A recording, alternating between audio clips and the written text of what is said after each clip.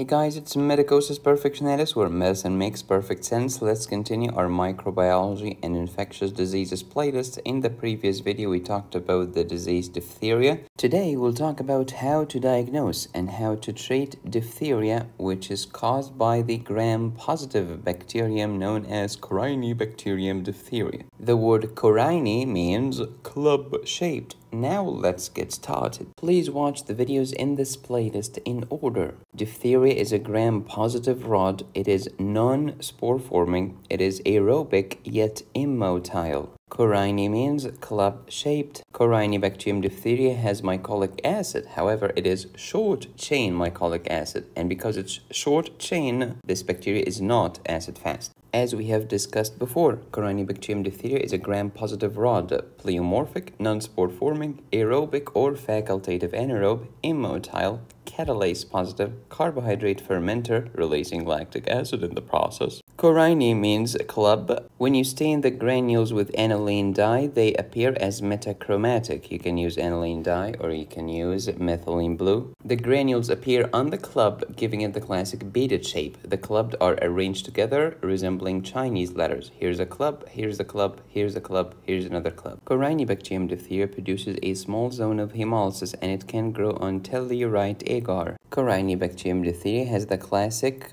diphtherial toxin, which is an exotoxin, i.e. it is released from the bacterial cell, and it's the classic AB toxin. A is the active subunit for enzyme activity or catalytic activity. The B is for binding with your cell receptor. The pathogenesis of the diphtherial exotoxin was discussed in previous videos. The reason why diphtheria causes myocarditis and peripheral neuropathy is because the receptor for the diphtherial toxin is present in the heart and neurons, respectively. The disease diphtheria was discussed in the last video, so please pause and review. Don't forget we have two types of diphtheria, respiratory diphtheria and cutaneous diphtheria. Pseudomembranous pharyngitis with fever and lymphadenopathy versus papules that tend to progress into chronic non-healing ulcers. The pseudomembrane is not a true membrane. It's a bunch of necrotic tissue and necrotic cells and inflammatory cells and some fibrin. That's why it's adherent. And this is the fate of the pseudomembrane. And the peculiar thing about the pseudomembranous pharyngitis caused by diphtheria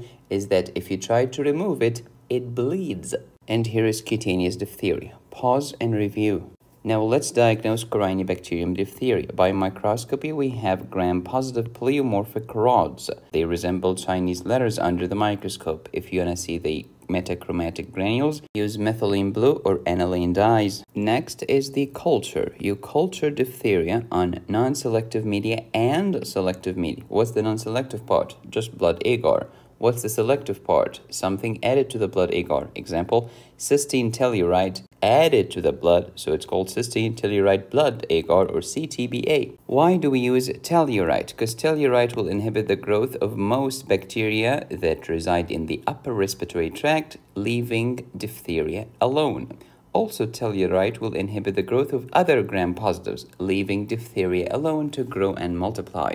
Moreover, Corynebacterium diphtheria can reduce tellurite, giving you black color. That's the colonies of the bacteria here in the center. This is the tellurite part. But how about the cysteine then? Well, Corynebacterium diphtheria has cystinase, which is an enzyme that converts cysteine into brown halo around the black colonies. So when you see black colonies surrounded by brown halo, this is Corynebacterium diphtheria. What's the name of the medium? Cysteine tellurite blood agar or CTBA. Next, we have Tinsdale medium. You will need to add some horse serum to make it stable. No pun intended. And the easiest medium and most practical to use is colistin nalidixic acid agar or CNA. Can I use a DNA test to find diphtheria? Absolutely. Nucleic acid amplification test. Can I use some biochemical identification tests to identify Corynebacterium diphtheria? Yes, indeed. Corynebacterium diphtheria possesses cystinase enzyme, but it does not have pyrazanamidase. As for detection, you can detect the tox gene or the tox protein, i.e. the toxin. How do I detect the tox gene? PCR. How about the tox protein or the exotoxin of diphtheria? The ELEC test. And here is a little nugget. Let's say that you suspected Listeria meningitis and you took a sample from the cerebrospinal fluid and you found a gram-positive rod. Hold your horses and do not jump to conclusion that you have found Listeria. It could be Listeria or it could be Corynebacterium diphtheriae, because remember, both are gram-positive rods, so be very careful. Here's the diagnosis in a nutshell. Pause and review.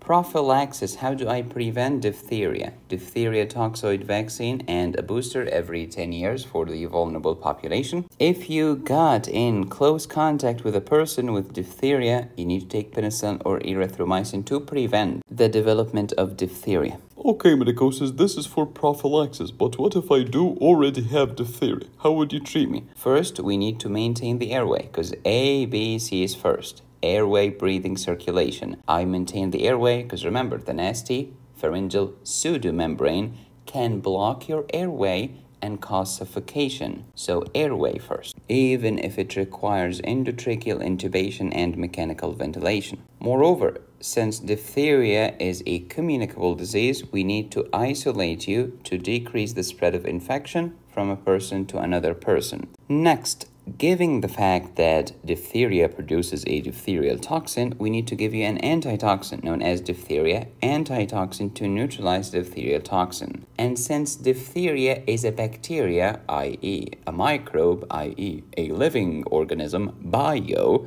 we need to give you an antibiotic. Antibiotics such as the same penicillin or erythromycin.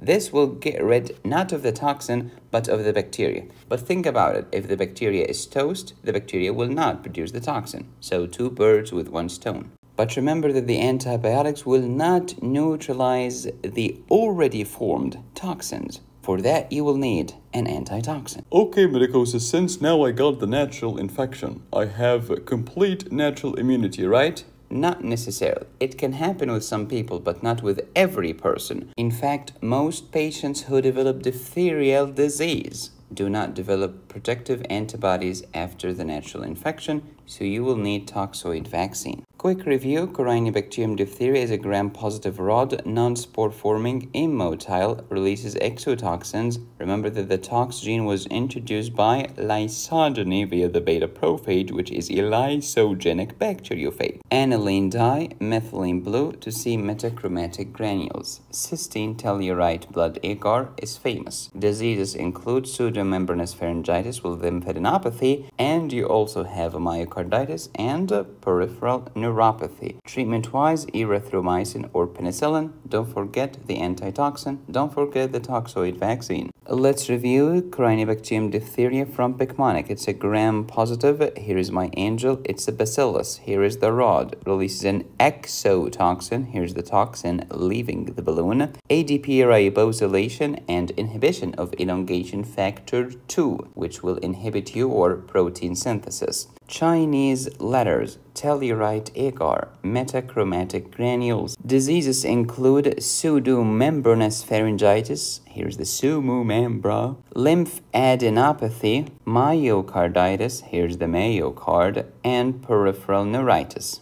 If you loved this video and would like to learn more about erythromycin, penicillin, and the other antibiotics, download my antibiotics course on my website, medicosisperfectionalis.com. We're talking gigabytes of high-yield content. I also happen to have an endocrine pharmacology course and an emergency medicine high-yields course. Thank you for watching. Please subscribe, hit the bell, and click on the join button. You can support me here or here. Go to my website to download my courses. Be safe, stay happy, study hard. This is Medicosis Perfectionalis, where medicine makes perfect sense.